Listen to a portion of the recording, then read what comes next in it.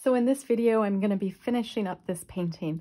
It is so close to being finished. For those of you that saw the video I just posted, it is from the book Cultivated is where I got my palette inspiration, and Cultivated is written by Christin Geall, The Elements of Floral Style. It's one of my favorite books, and lately it's been my go-to for inspiration for YouTube videos and for painting. And so I put down my own watercolor background, what I would call kind of like my art poetry style paintings, and I'm going to finish it up right now. I am going to add my little signature round moon or sun, whatever you want it to be. I'm in Calgary, Alberta, Canada right now, and our wildfires are out of control. So I'm inside with the windows closed, and the air is very dangerous to breathe in right now. It's very toxic. So art is my savior today. I'm going to take my watercolor pencil and I'm going to add a little bit more interest in mark making over top of this paint. This was a watercolor background, and I added gouache as well as acrylic paints to it. And right now I'm taking my water-soluble pencil and I'm just making some line work. It's a little bit hard to see because of this color, but there you go. I'm making some line work over these already dried gouache and acrylic paint leaves, just for interest. I'm gonna add, ooh, that's a beautiful green. You can kind of see that better. I'm gonna just add more mark making into some of these little round leaves.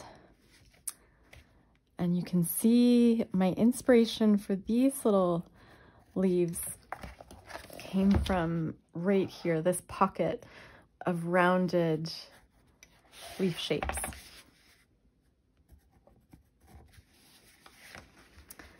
So these were, again, I used, I think it was Holbein gouache, which is an in-between of watercolor and acrylic paint.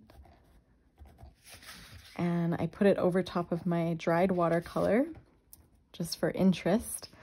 And right now I'm going in and I'm adding my own mark making that I love, while using the book page for inspiration.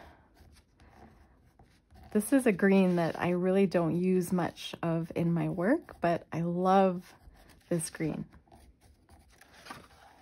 So we've got that dark moon. I usually do a metallic moon, but not today.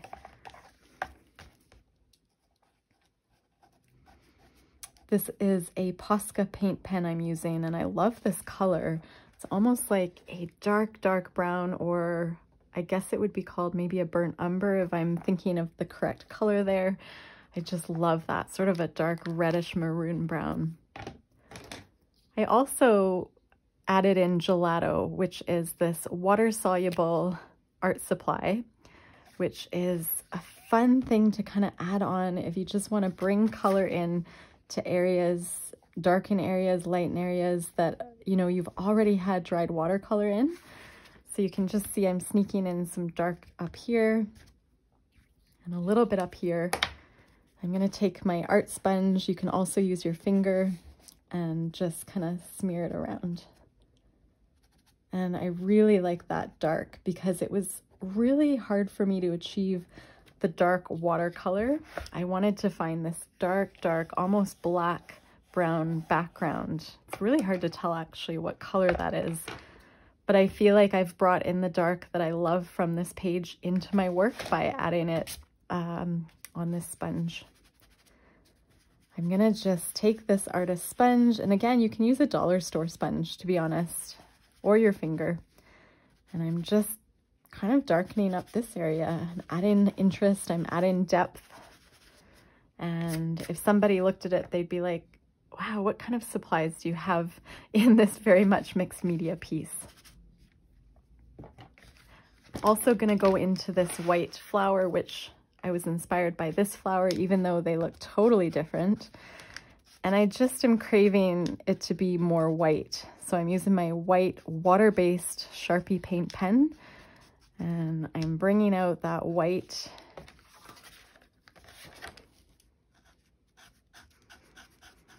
And so my art practice is really putting my art supplies out where I can see them every day, even if that means taking over the kitchen table briefly.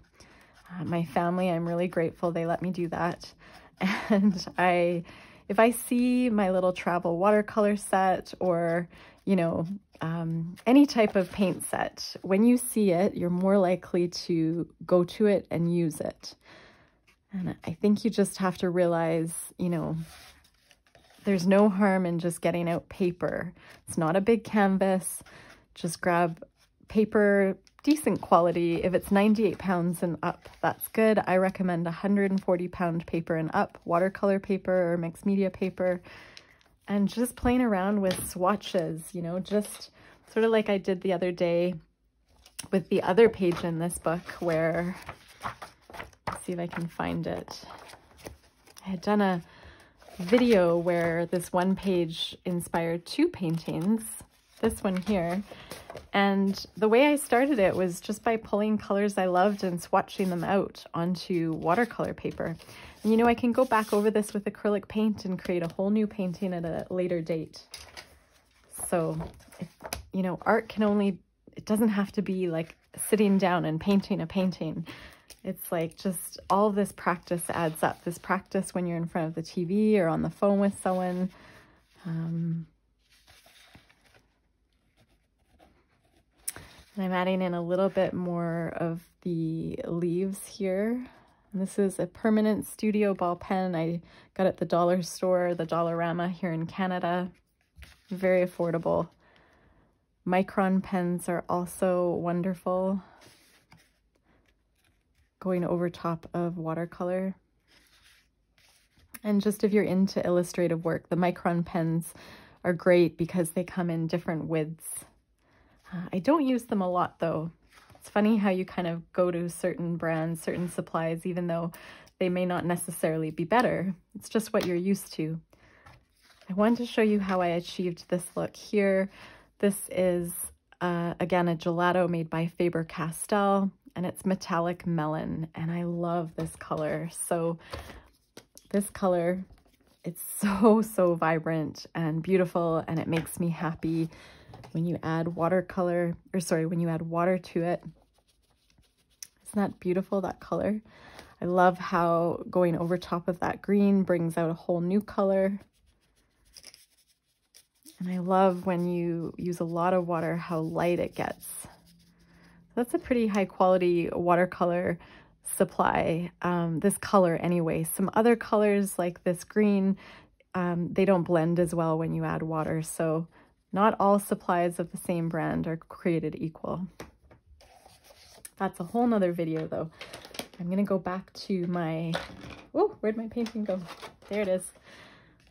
So I think I'm pretty much done. I didn't add any polka dots. Polka dots are sort of my signature way of tying a painting together or starting it.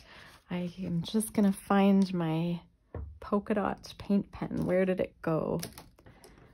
I don't see it, so I'll add the polka dots maybe a little bit later, but I think I found my larger Sharpie water-based pen, and I'm just gonna add some dot work through the center just to move the eye of the viewer around. When the camera's off and I find my other more fine tip paint pen, I will add the dots.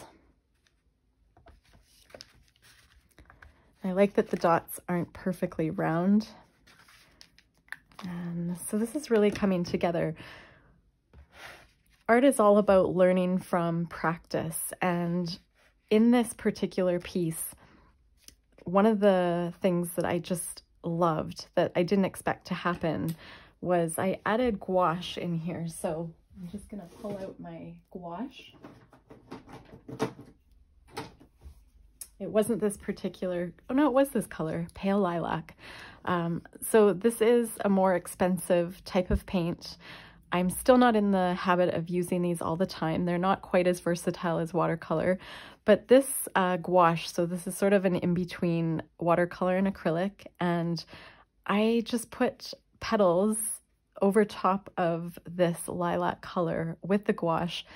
And when it dried, I went back in and with my finger, I used a little bit of this raspberry gelato and I went over top, and I got the neatest texture.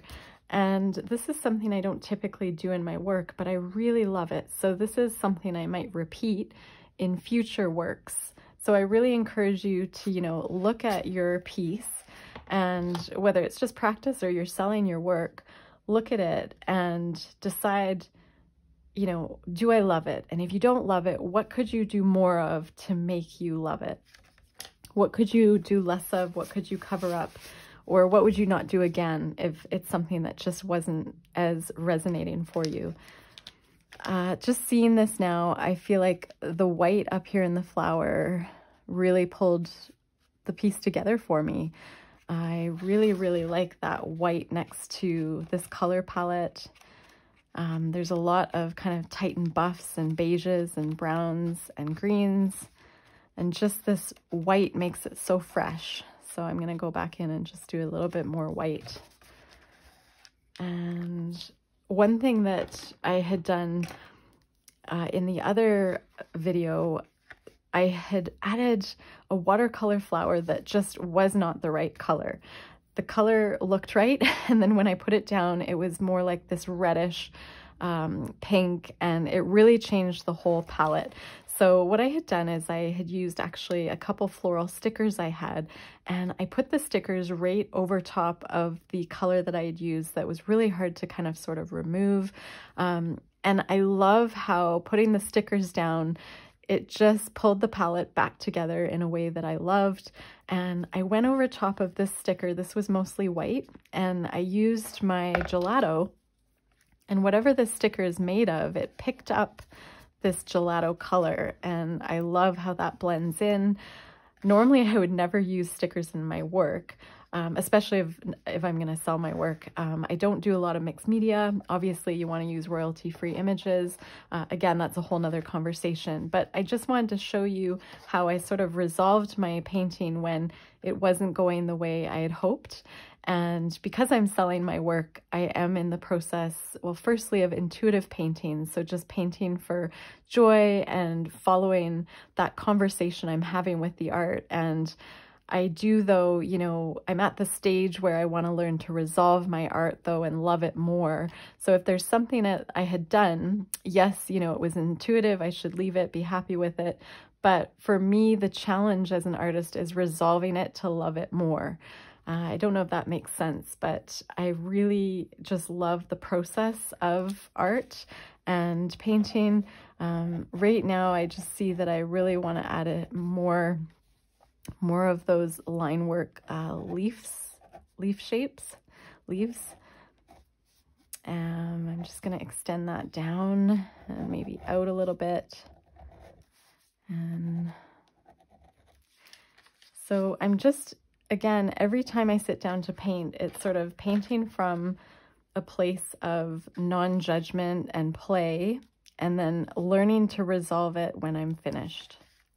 So I'm going to call the painting complete after I add those little dots, and I'm really, really pleased with it. I thought I was going to abandon it, which I usually don't do, but when I had that color that just didn't match the color palette, I think the pressure of feeling like I was being videoed made me put more pressure on myself. So I'm going to kind of learn from that and just power through and know that what I'm doing, I'm going to be confident in it. And, you know, to the people that are, you all that are watching will have sort of your own insights, and it may help you in your practice with what I'm doing. So thanks again for tuning in, and we will see you soon. I'm going to be doing another color palette shortly.